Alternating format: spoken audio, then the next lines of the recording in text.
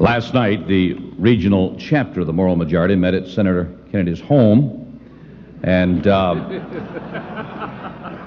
appointed and anointed him as local chairman.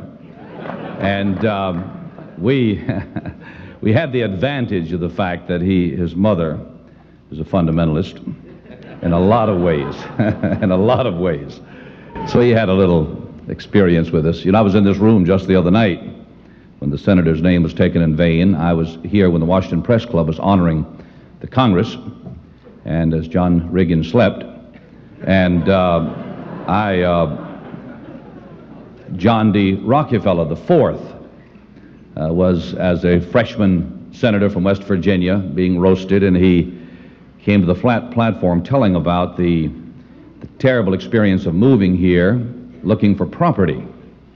And he said, you wouldn't believe the prices, that only a Kennedy could afford this kind of land. And finally he said, you know, you'd never believe what they want for the ellipse. But his wife had decided never to let him run for president because she didn't want to move into a smaller house.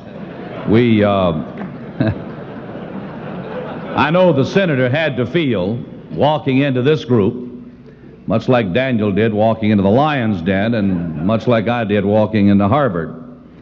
But I agree, I concur with what the senator has said here this morning, that we have one very basic common denominator that equates every one of us, and that is we are free-born Americans, and we are charged with the responsibility of keeping this, the bastion of freedom, at any price, for our children's and children's children's sake. And Senator, thank you for coming here today very, very much. America enters the second half of the 1980s, a period some have properly called a decade of destiny, faced with some very crucial and complicated issues, problems that we no longer can ignore or allow to go unsolved.